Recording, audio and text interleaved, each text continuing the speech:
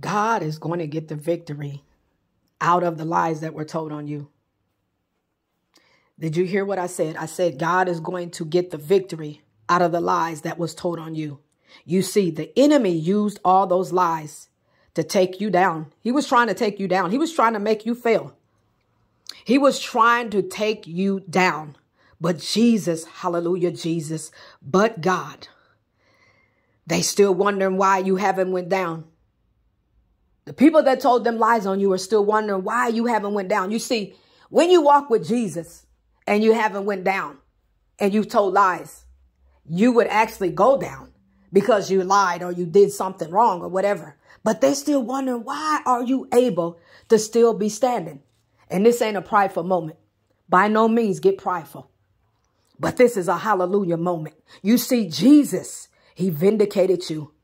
God is vindicating you right now. Hallelujah, Jesus. I need for you to get excited because those lies that were told on you were meant to take you down. The enemy wanted you to feel bad. He wanted you to drop your head, to feel shame.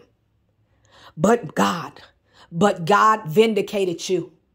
You see, this is not a prideful moment, but this is a moment to praise the Lord because it's nothing that you do that makes you can scrub your skin until your skin comes off of you.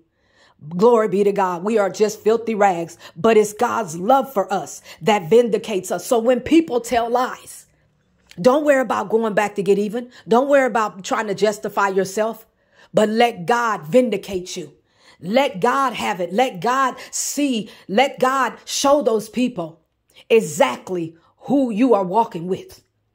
You see, they told lies on you. The enemy forced them to tell lies. They listened to the enemy and told lies on you.